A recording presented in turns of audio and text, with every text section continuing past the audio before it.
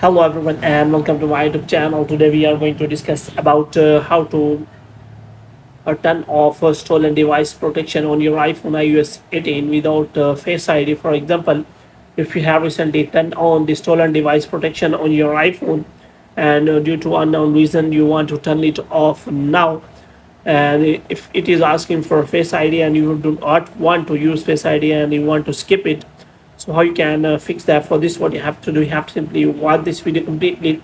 So without wasting any time, let's start the video. So first of all, what you have to do, you have to simply make sure that you are connected to a proper Wi-Fi and internet connection. And after that, what you have to do next is you have to simply go to settings, and here you have to go to general, and after that you have to scroll it down until you find the option of transfer or reset iPhone.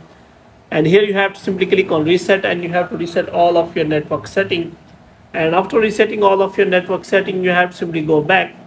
Now what you have to do, you have to simply check whether your Face ID is working well or not. If it is not working, then if you want to turn off the stolen device without using your Face ID, so how you can fix that? For example, first of all, we will try to turn off stolen device protection. So here is, as you can see, it is asking for Face ID. But if your Face ID is not working well and cannot be used, and if you want to turn off the stolen device protection, then what you have to do, you have to simply provide here passcode.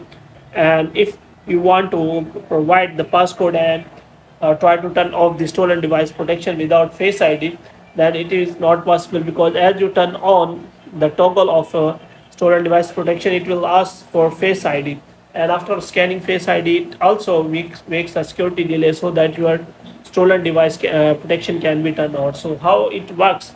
So as you can see, there is the setting require security delay. So if you are at a familiar location, then it will not make a security delay, and after that your stolen device protection will be turned on right now. But if you are not a familiar location, you have to wait for 1 hour so that you can change your security settings related to iPhone.